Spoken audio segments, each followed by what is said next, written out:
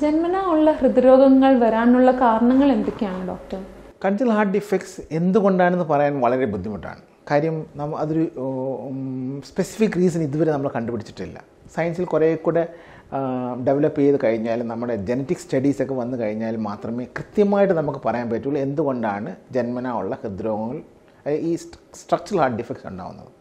പക്ഷേ ഞാൻ പറഞ്ഞ പോലെ അമ്മയുടെ വയറ്റിൽ കുട്ടി ഇരിക്കുമ്പോഴാണ് ഇത് ഡെവലപ്പ് ചെയ്ത സമയത്താണ് എന്തെങ്കിലും ചെറിയ പ്രശ്നങ്ങൾ കൊണ്ടൊക്കെ ഹാർട്ട് ഡിഫെക്റ്റ് വരാം. അപ്പോൾ ചില മരുന്നുകൾ കഴിക്കുകയും അല്ലെങ്കിൽ ചില ഇൻഫെക്ഷൻസ് കൊണ്ടും ചില തരത്തിലുള്ള ഹാർട്ട് ഡിഫെക്ട്സ് വരാം. റുബെല്ല ഇൻഫെക്ഷൻ കൊണ്ട് അമ്മ പ്രഗ്നൻ്റ് ആയിരിക്കുമ്പോൾ അമ്മയ്ക്ക് റുബെല്ല ഇൻഫെക്ഷൻ ഉണ്ടെങ്കിൽ അത് ബേബിയെ അഫക്റ്റ് ചെയ്യുകയും ഹൃദയത്തിൽ നിന്ന് വരുന്ന രക്തധമനികൾ പൾമറി ആർട്ടറിക്ക് വലിപ്പം കുറവും അതുപോലെ തന്നെ പൾമറി വാൽവിന് ഒബ്സ്ട്രക്ഷനും വരാം. പക്ഷേ അത് വളരെ റെയറാണ്. അതുപോലെ തന്നെ അമ്മയ്ക്ക് അൺകൺട്രോൾ ഡയബറ്റീസ് ഉണ്ടെങ്കിൽ ഒരു ചെറിയ ശതമാനം കുട്ടികളിൽ ട്രാൻസ്പൊസിഷൻ ഓഫ് ഗ്രേറ്റ് ആർട്ടറീസ് എന്ന് പറഞ്ഞ അസുഖം ഉണ്ടാകും. എന്ന് പറഞ്ഞാൽ ഇതിൻ്റെ അസുഖം ഒരു സങ്കീർണമായ രോഗമാണിത്. നോർമലി ലെഫ്റ്റ് സൈഡിൽ നിന്ന് വരുന്ന അയോട്ട ഇപ്പോൾ റൈറ്റ് സൈഡിൽ നിന്നാണ് വരുന്നത്. അതുപോലെ തന്നെ പൾമറി ആർട്ടറീസ് സാധാരണ റൈറ്റ് സൈഡിൽ നിന്ന് വരുന്നത് ഇപ്പോൾ ലെഫ്റ്റ് സൈഡിലാണ് വരുന്നത്. അപ്പം അശുദ്ധ രക്തമാണ് കുട്ടിയുടെ ശരീരത്തിലോട്ട് ഓടുന്നതും ശുദ്ധ രക്തമാണ് പിന്നെയും ലങ്സിലോട്ട് പോകുന്നത്. അപ്പോൾ ഇതൊരു സീരിയസ് ആയ ഹാർട്ട് ഡിസീസാണ്. അതിന് പെട്ടെന്ന് തന്നെ ഡിറ്റക്റ്റ് ചെയ്യുകയും അത് ട്രീറ്റ് ചെയ്യേണ്ടി വരുന്നത്. അപ്പോൾ ചില ഒരു very small fraction of mothers who have diabetes have this problem. അതുപോലെ തന്നെ നമ്മൾ സൈക്കാട്രിക് ഇൽനെസ്സിന് വേണ്ടി ലിഥിയം എന്ന് പറഞ്ഞ മരുന്ന് കഴിക്കും. അങ്ങനെ വരുന്ന അമ്മമാർക്ക് എല്ലാ കുട്ടികളിൽ ചിലത് എപ്സ്റ്റീൻ അനോമലി എന്ന് പറഞ്ഞ ഒരു അസുഖം കുട്ടികൾക്കുണ്ടാകും. മദ്യപാനമുള്ള അമ്മമാരിൽ ഉള്ള കുട്ടികൾക്കും ചില കുട്ടികൾക്ക് ഹാർട്ട് ഡിസീസ് വരാം. അത് VSD പോലത്തെ അസുഖങ്ങളും വരാം.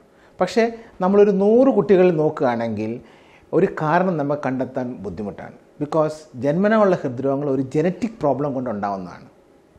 അത് പ്രിഡോമിനൻ്റ്ലി ഒരു മ്യൂട്ടേഷൻ കൊണ്ടുണ്ടാവുന്നതാണ്. ആ സ്പെസിഫിക് മ്യൂട്ടേഷൻസ് ഇപ്പോൾ കുറേ നമുക്ക് കണ്ടുപിടിച്ച് വരികയാണ്.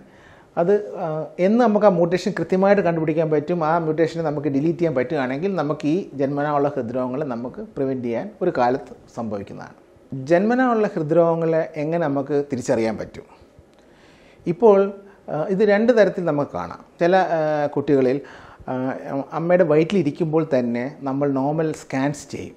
അപ്പോൾ ഈ സ്കാൻ ചെയ്യുന്ന സമയത്ത് റേഡിയോളജിസ്റ്റിന് ഹാർട്ടിൻ്റെ സ്ട്രക്ചറും അതിൻ്റെ വലിപ്പത്തിനും അല്ലെങ്കിൽ വാൽവൊക്കെ നോക്കുമ്പോൾ എന്തെങ്കിലും സംശയം തോന്നി ഹാർട്ട് ഡിഫെക്റ്റ് ഉണ്ടോ എന്ന് നമുക്കിപ്പോൾ കണ്ടുപിടിക്കാൻ പറ്റും.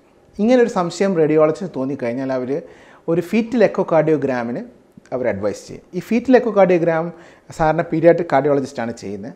അവർക്ക് സ്പെഷ്യലൈസ്ഡ് ഇൻസ്ട്രുമെൻ്റ് ഉണ്ട്. അതുകൊണ്ട് നമുക്ക് അമ്മയുടെ വയറ്റിലിരിക്കുമ്പോൾ തന്നെ കുട്ടിയുടെ ഹാർട്ട് മാഗ്നിഫൈ ചെയ്ത് കാണുകയും അതിൽ വരുന്ന എല്ലാ സ്ട്രക്ചേഴ്സും വൃത്തിക്ക് മാപ്പ് ചെയ്തെടുക്കാൻ പറ്റും. അപ്പോൾ നമുക്ക് എന്തെങ്കിലും സിഗ്നിഫിക്കൻറ്റ് ഹാർട്ട് ഡിസീസ് ഉണ്ടോ എന്ന് കണ്ടുപിടിക്കാം. ഇത്തരം എക്കോകാർഡിയോഗ്രാമിലൂടെ നമുക്ക് കണ്ടുപിടിക്കുന്ന ഒരു സബ്സെറ്റ് ഓഫ് ബേബീസിന് നമുക്ക് ജന്മനാ ഹൃദ്രോഗങ്ങൾ നേരത്തെ തന്നെ നമുക്ക് കണ്ടുപിടിക്കാൻ പറ്റും. മറ്റുള്ള കുട്ടികൾ ജനിച്ചതിന് ശേഷമാണ് സാധാരണഗതി ജന്മനാ ഉള്ള ഹൃദ്രോഗങ്ങൾ കണ്ടുപിടിക്കപ്പെടുന്നത്. അത് പലപ്പോഴും 2 തരത്തിലാണ്. ഏർലി കണ്ടുപിടിക്കുന്ന കുട്ടികളുണ്ട്. അത് സീരിയസ് ആയ ഹാർട്ട് ഡിഫെക്ട്സ് ഒക്കെ ഉള്ളത്. ഞാൻ മുമ്പേ പറഞ്ഞ പോലെ ട്രാൻസ്പൊസിഷൻ ഓഫ് ഗ്രേറ്റ് ആർട്ടറീസ് ഉള്ള കുട്ടിയാണ്. അത് ഹൃദയത്തിൽ രക്തധമനി അങ്ങോട്ടും ഇങ്ങോട്ടും മാറിപ്പോകുന്നൊരു കുട്ടിയാണെങ്കിൽ ജനിച്ചു കഴിഞ്ഞ് ഒരു 24 മണിക്കൂർ കഴിയുമ്പോൾ ആ കുട്ടിക്ക് ഭയങ്കര ബ്ലൂ കളർ വരും. അത് നമ്മൾ ഇംഗ്ലീഷിൽ സൈനോസിസ് എന്നാണ് പറയുന്നത്.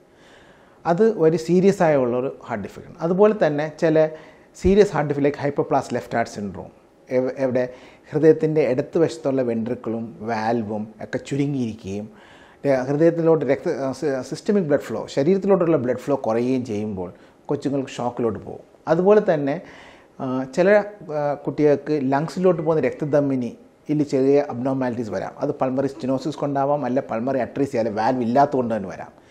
അമ്മയുടെ വയറ്റിലിരിക്കുമ്പോൾ PDA എന്ന് പറഞ്ഞ രക്തധമനി ഇരിക്കുന്നതുകൊണ്ട് ലങ്സിലോട്ടുള്ള രക്തം പോവുകയും ഇമ്മീഡിയറ്റ്ലി ജനിച്ചു കഴിഞ്ഞാൽ 24-48 മണിക്കൂർ കുട്ടിക്ക് വലിയ പ്രശ്നങ്ങളൊന്നും വരില്ല. പക്ഷേ ഒരു 48 മണിക്കൂർ കഴിയുമ്പോൾ ഈ PDA തന്നെ അടയാനൊരു ടെൻഡൻസി ഉണ്ട്. അങ്ങനെ വരുമ്പോൾ ഈ കുട്ടികൾക്ക് നീല നിറം വരും.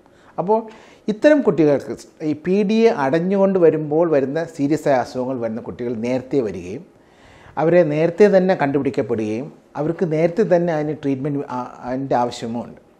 പിന്നുള്ള കുട്ടികൾ ഒരു 6 ആഴ്ച കഴിഞ്ഞാണ് ജന്മനായുള്ള ഹൃദ്രോഗങ്ങൾ സാധാരണ കണ്ടുവരുന്നത്. അത് ലങ്സിലെ റെസിസ്റ്റൻസ് കുറയുമ്പോൾ ലങ്സിലോട്ട് രക്തയോട്ടം കൂടുകയും ഹാർട്ട് ഫെയിലിയർ വരാനുള്ള സാധ്യതയുണ്ട്. ഇങ്ങനെയുള്ള വരുന്ന കുട്ടികൾക്ക് അമ്മയുടെ മുലപ്പാൽ കുടിക്കുമ്പോൾ കിതപ്പ് വരും. അവർക്ക് വൃത്തിക്ക് പാല് വലിച്ച് കുടിക്കാൻ പറ്റില്ല. പാല് വൃത്തിക്ക് കുടിക്കാൻ പറ്റുന്നത് ദേ ആർ വെരി ഹംഗ്രി. അപ്പോൾ അവർ പിന്നെയും ഫീഡ് ചെയ്യാൻ അറ്റംപ്റ്റ് ചെയ്യും. ഓരോ പ്രാവശ്യം ഒരു ഫീഡ് ചെയ്യുമ്പോൾ ഇവർക്ക് ബുദ്ധിമുട്ട് പിന്നെയും കൂടി വരും. അങ്ങനെ ഒരു ഇറിറ്റബിൾ ഫീഡർ, ഒരു കണ്ടിന്യൂസ് ഫീഡർ ഒരു ഹാർട്ട് ഫെയിലിയർ സിംറ്റമിൻ്റെ ഒരു ലക്ഷണമാണ്. ഇത് വലിയവർക്ക് ഹാർട്ട് ഫെയിലിയർ വരുന്നത് എങ്ങനെയാണെന്ന് വെച്ച് കഴിഞ്ഞാൽ അവർ നടക്കുമ്പോൾ കിതയ്ക്കൂലേ, അതുപോലെ തന്നെ പാൽ കുടിക്കുമ്പോൾ കൊച്ചിന് അതൊരു ആക്റ്റീവ് എക്സസൈസ് പോലാണത്. അപ്പോൾ പാൽ കുടിക്കാൻ പറ്റാതെ വരുമ്പോൾ അവർ ക്ഷീണിക്കുകയും വിയർക്കുകയും കിതയ്ക്കുകയൊക്കെ ചെയ്യും. അങ്ങനെ അതൊരു ഹാർട്ട് ഫെയിലിയറിൻ്റെ ഫീച്ചറാണ്. ജന്മനാ ഉള്ള ഹൃദ്രോഗങ്ങളിൽ VSD അല്ലെങ്കിൽ ലാർജ് PDA ഒക്കെ ഉള്ളപ്പോഴാണ് ഇങ്ങനത്തെ സിംറ്റംസ് വരുന്നത്. മറ്റ് ചില ഹാർട്ട് ഡിസീസിലെ കുട്ടികളിൽ ലേറ്റായിട്ട് കണ്ടുപിടിക്കുന്നത് ഏട്രിയൽ സെപ്റ്റൽ ഡിഫക്റ്റ് എന്ന് പറഞ്ഞ ഹാർട്ട് ഡിഫക്റ്റ് ഹൃദയത്തിൻ്റെ മുകളിലത്തെ അറകളിലെ ഭിത്തിയിൽ വരുന്ന ദ്വാരത്തിനെയാണ് ASD എന്ന് പറയുന്നത്. ഇത് പലപ്പോഴും നമ്മൾ വെറുതെ കുട്ടിക്കൊരു പനിയും ചുമയും ഡോക്ടറെ അടുത്ത് പോകുമ്പോൾ ഡോക്ടർ സ്റ്റെത്ത് വെച്ച് നോക്കുമ്പോൾ ഒരു മർമ്മരങ്ങൾ കേൾക്കാം. അങ്ങനെ ഈ മർമ്മർ ഇൻവെസ്റ്റിഗേറ്റ് ചെയ്ത് വരുമ്പോൾ ഡോക്ടർ പറയും ഒന്ന് ഒരു എക്കോ എടുത്ത് നോക്കാം. അങ്ങനെയാണ് ഈ ASD ഉണ്ടെന്ന് കണ്ടുപിടിക്കുന്നത്.